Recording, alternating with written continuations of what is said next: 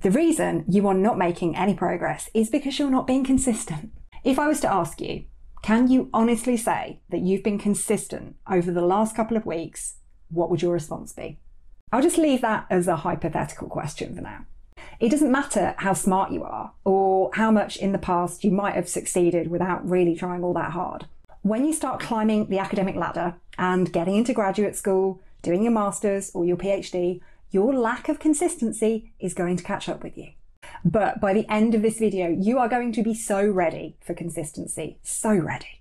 I'm Dr. Elizabeth Yardley, and I've been supporting social sciences graduate students for around about 20 years now. And in that time, I have seen the real benefits of consistency, not just for my own academic career, but for those of my students. I want you to experience that as well. So let's have a look at what we're covering in this video. Firstly, what does consistency mean? Secondly, what does it look like? Thirdly, what are the major benefits? And lastly, how can you keep it up? Okay, let's get into it. So firstly, what does it mean? If you look up the definition of consistency in the dictionary, you'll come across something like this: acting in the same way over time. It's about maintaining a steady and reliable pattern of behaviour over the course of time. It's about being persistent in working towards your goals. Some parts of our life have consistency built into them. They're things that we just have to do on a regular basis. So we've got to put the bins out. We've got to do the laundry. We've got to keep our houses tidy. We've got to file our taxes. Because if we don't do those things, there are immediate consequences for that. Other parts of our life don't have that kind of consistency built into them. So we've just got to sort that out for ourselves. We've just got to be proactive in establishing habits and sticking to them. One of the problems I found with graduate students is that they have trouble establishing those habits and those routines and being consistent with the big things, like their dissertation, because they get preoccupied with the little things, the things that kind of demand their attention, the things that are in front of them every day, like responding to emails, attending meetings. And because they get preoccupied, they get distracted by those everyday things, they tend to push the important thing onto the back burner. That important thing being their dissertation.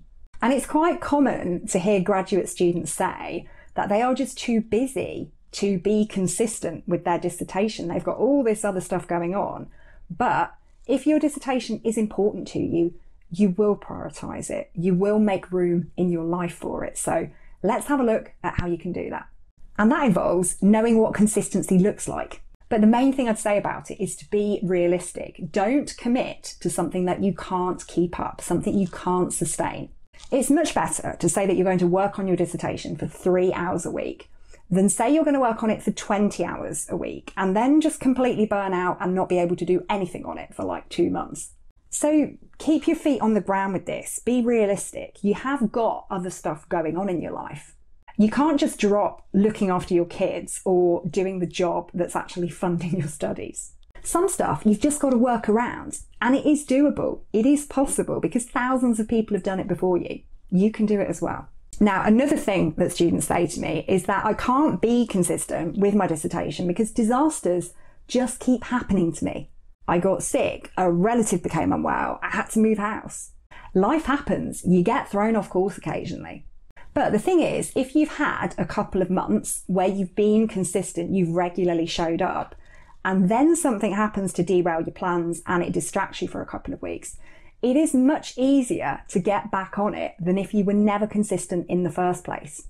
So taking it like 1 week at a time, you've got to build up a consistent foundation. And once you've got that foundation there, it doesn't matter if you kind of topple off it because something happens, because you'll quite easily be able to get back on and get back into the momentum of what you were doing before. I was recently really ill with a horrible, nasty virus and sinusitis, which I had to take antibiotics for. It was really horrible. And I was completely out of the picture. I literally could not do any work for like 5 weeks. It was probably 6 weeks. But because I'd been relatively consistent before I became ill, it was much easier for me to just pick up the baton once I did recover, once I did start feeling a bit better. I'm quite a consistent person in general, so when things like that happen to me, I'm really bummed about it. It really sucks and it's really frustrating. But I know that because I've got that basis, I've got that foundation, that once I do start getting back into things, it's not going to take me too long to get back into my stride again. And I also want to address something about jobs here, because a lot of students who I've supported over the years have been working either full-time or part-time to fund their studies. And I am not about to say to you, you need to give up your job, because if you give up your job, you've got to give up your degree. So I'm not asking you to do that. But I am going to tell you that you need to stop using your job as an excuse for not showing up for your dissertation. There was actually a piece of research done a few years ago, and it showed that PhD students who had full-time employment, they had a full-time job that they had to show up for, those people were more likely to actually complete their doctorates. Yeah, people with 9-to-5 jobs, more likely to complete their PhD. Many of the students that I've supported over the years have had full-time jobs at the same time as they've been doing their degrees. And they've succeeded because they've made a commitment to be consistent in working on their dissertation. That has been the key difference between the students who finished their degrees and the students who've done really well, and those who dropped out, those who failed, those who just kind of scraped to pass. The students who've managed to successfully balance a full-time job or a part-time job with their studies are the students who have consistently sat down and planned out the time that they're going to spend working on their dissertation. Sometimes that time slot has been the same week in, week out. It's been a particular day at a particular time, and it's been like that for a couple of years. For other students, they have to plan on more of a week-by-week basis because they've got like an unpredictable work schedule. But what makes the difference all the time is the commitment to sit down with your calendar or your diary and say, right, okay, here's when I'm working on that this week. And that way you don't procrastinate, you don't put things off, you know that you've got that appointment with yourself and you show up for it. The students who were not able to successfully balance their work and their study are the students who didn't do that, and they would end up failing or dropping out or scraping a pass. And that really sucks. And unfortunately that happens, but it doesn't have to happen. So commit to being consistent and it really will pay off. Now, let's have a look at the benefits of being consistent. The main benefit is if you are consistent, if you show up regularly, everything else will fall into place. Progress will just start to happen if you're consistent. Not by magic, by fairies and elves, but by momentum. Consistency generates momentum. You start moving, you keep moving. Momentum generates progress. And by far my best students, the ones who've got the best results, have always been the students who are the most consistent. Not the students who are the brightest, the most intelligent, the most naturally talented, but the students who are the most consistent. You get students who are naturally bright, who are incredibly talented, and when it came to their undergraduate, their bachelors, it didn't take too much of an effort for them to excel at that level. Perhaps they weren't very consistent, perhaps they crammed all at the last minute, but they still got the results.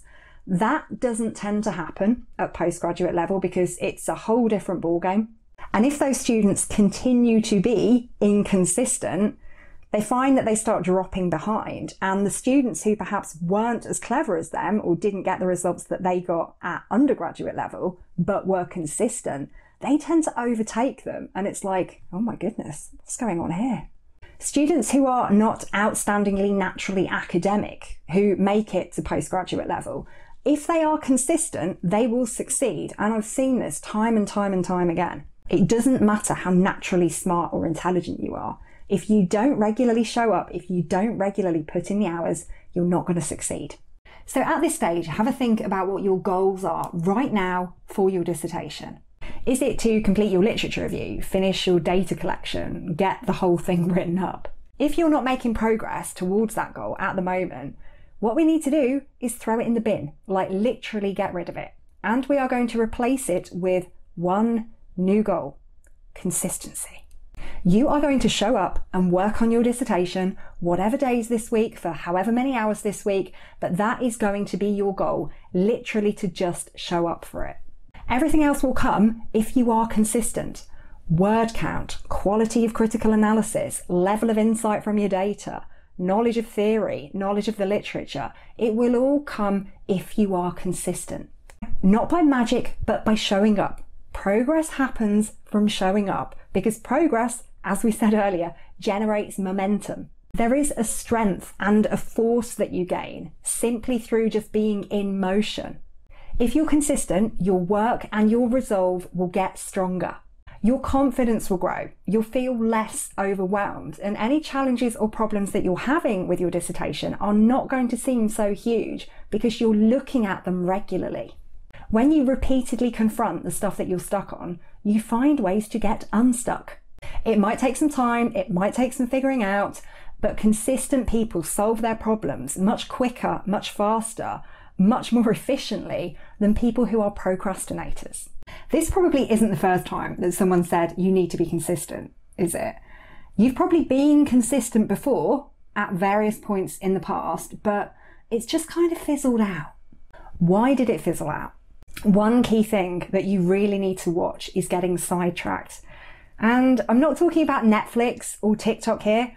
I'm talking about other things that you think you should be doing, or to put it more accurately, things that other people tell you you should be doing.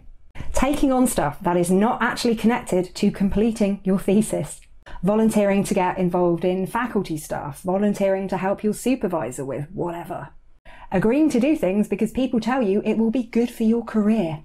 Academics, mentors, supervisors, they can be a little bit naughty with this stuff, because if there's something that they really don't want to do, but they've got this willing, helpful, smiling graduate student who says yes to absolutely everything, then they will gladly dump it on you. You've got to learn to say no to these things. If you don't, you are going to get this simmering feeling of resentment. And one day, on some quiet Tuesday afternoon, you are going to explode. And you're going to be forever known as that graduate student who lost their shit that one time. Alternatively, if you're not a blow your lid kind of person, you are going to become bitter and cynical and dead inside. I've come across plenty of both types of people in my academic career, and I do not want that for you. So when someone presents a good opportunity to you, take the time to really think whether it is actually a good opportunity, or if it's just being presented to you as a good opportunity by someone who can't be asked to do it themselves. Ask yourself these questions. Is this going to help me write a better thesis? Is this going to help my professional development in some other way? 1 year from now, what will the benefit of doing this thing be? Saying no does not make you unhelpful or rude or damage your career prospects. If anything, it actually enhances them, because you're showing up as someone with boundaries, someone who values and protects their time, someone who knows how to prioritize. And that kind of person is highly employable and highly promotable. Aside from saying no, there is another really helpful thing you can do when it comes to being consistent, and that is regularly reflecting. Don't make it complicated, don't make it feel like a chore, don't create lots of friction. Just do this one simple thing. Every week, set a reminder on your phone and ask yourself this question. Have I been consistent this week?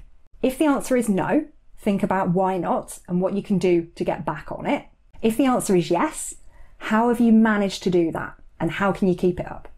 If you're up for doing further work on your mindset, I have linked to some other videos in the description, and they are all incredibly helpful when it comes to getting your act together. And that's it, we're done. I will see you next week.